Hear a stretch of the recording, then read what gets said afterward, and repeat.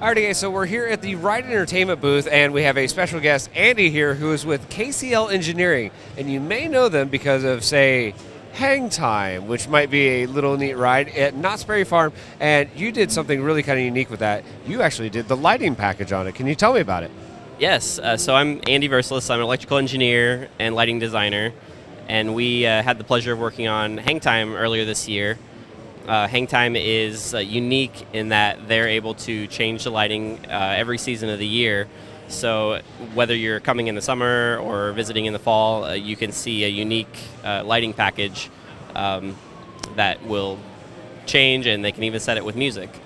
And of course, you can see literally the full spectrum of the color wheel, I'm assuming. It doesn't matter, it's not like 24 set colors, it's literally the full color wheel, correct? Right. So we have RGB floodlights mounted all along the track and also mounted on the ground, shining up at the structure. So we're able to produce any color. Realistically, depending on the paint of the track, only about maybe 20 or 30 colors look good. So we do a lot of testing to make sure that the colors we select and the shows that we program are going to look great for the park. Good. That's actually something I was wondering about, because I thought it was, oh, they send out 80 colors or something like that. But obviously you guys have done your R&D to try to see, all right, the park wants to put in a red coaster. What colors are going to work well with that? I do like the fact that you said you can do, say, like holiday things. So if it's not a set thing, guys. You got to think they can literally go in with a button, which I'm sure you could, and literally be like, we're changing it up. We're going to do a different style. So when it comes to the engineering, tell me about some of that process, if you don't mind, for the whole putting the lighting package together. Sure. So we work with the park very early on to determine what the ride is and what types of effects they want on the ride. So for Knott's, they came to us early on and said that they wanted specific seasonal effects. So we programmed a touchpad with buttons so that the operator can very quickly and easily select a Halloween show or 4th of July show, or just reset it back to the default pre-programmed shows that we wrote initially. So what those seasonal buttons will do is change up the entire lighting effect, where the chase lights will be different colors, the effects running in between cars while they're loading will be different effects. So we've done a lot of work figuring out what we like to see, and it's a lot of time spent in the park just playing with the lighting controller and taking video and getting feedback. And the kind of funny thing is, I'm a night owl, and the only way to really do this, I figure, is you got to be there late. So, I mean, literally from sundown all the way until when morning rises with the sun again, that's probably when you're there, right? Yeah, so for Knott's, I would arrive at the park at 9 at night, and I wouldn't leave until 2 or 3 in the morning while we were out there programming. So it was some late nights, and we'd sleep late the next day, but it was a lot of fun, and we ended up getting a really good product. Absolutely. I think the product is phenomenal. I have not had a chance to physically go out there. I do have the intentions on going out there and seeing it physically. I love doing night photography, so I'm really excited in that. The other thing that I wanted to bring up is you're not just known for Hangtime. You did another project before this that I want people to know about, Monster. You guys did that, of course, as well. Can you tell me about your involvement with that project as well? Of course. Yeah, Monster was our entry into the amusement park world. KCL Engineering is traditionally mechanical and electrical engineering company. We design systems for buildings, and we work with architects. I work on a lot of schools, elementary schools and middle schools. So to work on a lighting package for a roller coaster was very exciting for us, and it ends up being the favorite thing that I get to work on every year. In working with Adventureland, we approached them and we showed them some of the specialty lighting we had done in the Des Moines, Iowa area, and they were on board to let us try something new for their roller coaster. It had never been done with floodlights mounted on a roller coaster track, and we ended up spending a lot of time researching and developing that product, which led us to the 2 roller coasters we opened this year, which were Adrenaline Peak in Portland, Oregon, and then Hangtime. Awesome. Now, another thing to consider is you could do special events as well. So we're talking holidays, but say if I had a gender reveal or something like that, you could do that as well, right?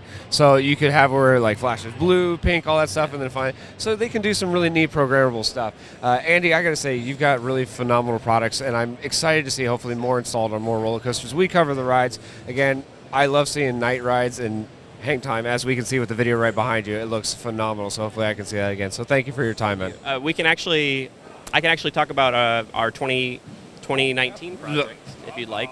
All right, so we're getting the scoop now. We have 2019 coming up. So it's been we've been able to announce it last week. We can talk about it finally. It's been in development for a year now.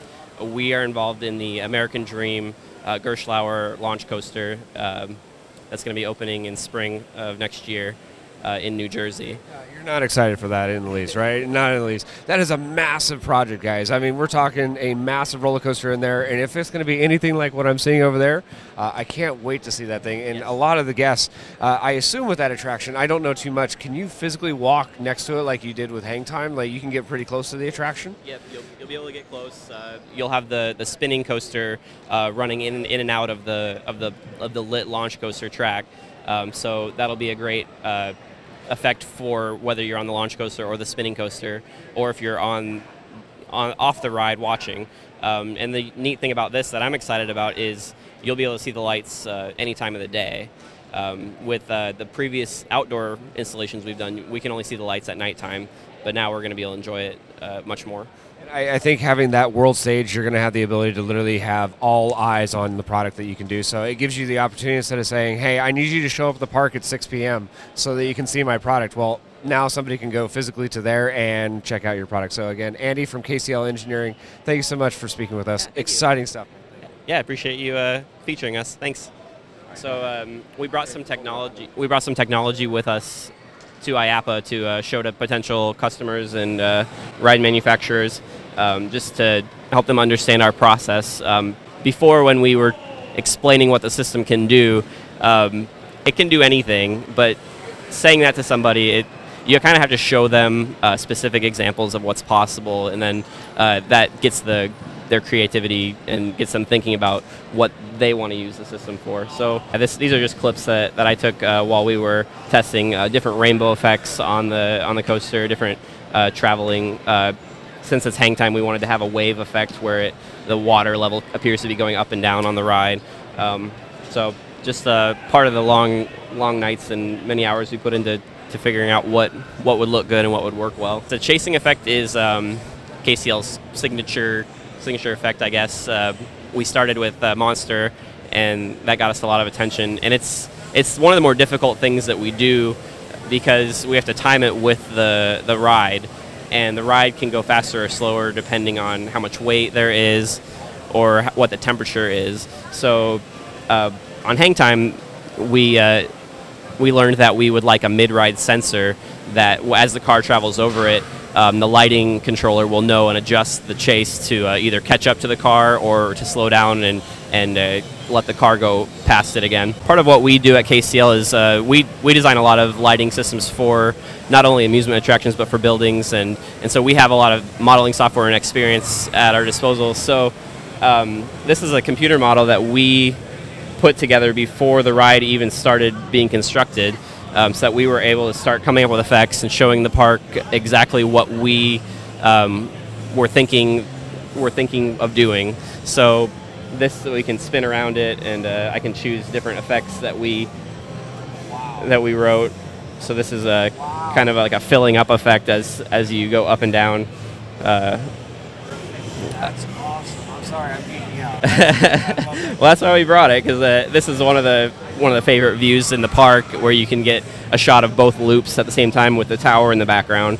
So yeah, pretty early on we knew that this type of lighting would look very good on the product, and these tools helped us to position and aim the lights to make sure that we have a good coverage of the whole system. And you're giving your clients the ability to physically see what they're going to get before it's actually built. So that's massively, it's going to help you guys, it's going to help them out, and I really think that's neat.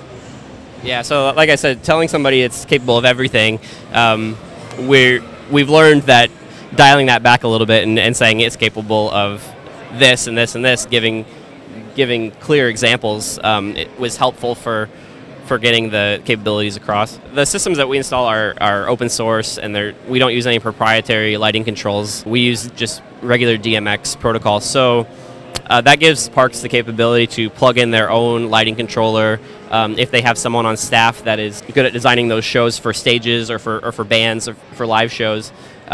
So this video is an example of Knott's staff creating their own show for Halloween. Knott chose to run Powerman 5000, and then they also had a show written for Rob Zombie's Dragula. So this was not a show that I programmed, but I am definitely capable of providing this for another park, or potentially we'll work with American Dream to come up with some musical effects. The way we see it, Disney has their fireworks show at the end of the night that people stay in the park for.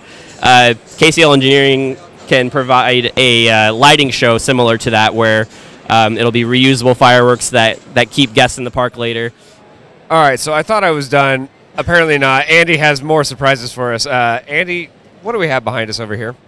So I wanted to bring a physical lighting controller just to, again, just present to potential customers what they get when they work with us. So we brought a lighting controller with a couple scenes we can select from, and a color picker, so I can adjust the booth lights above me with the buttons on this station. And I'm seeing on here Rainbow Fade, Fiesta, there's a Winter, there's a Spooky, Waves, all sorts of stuff. This is very similar to what we provided to Hangtime.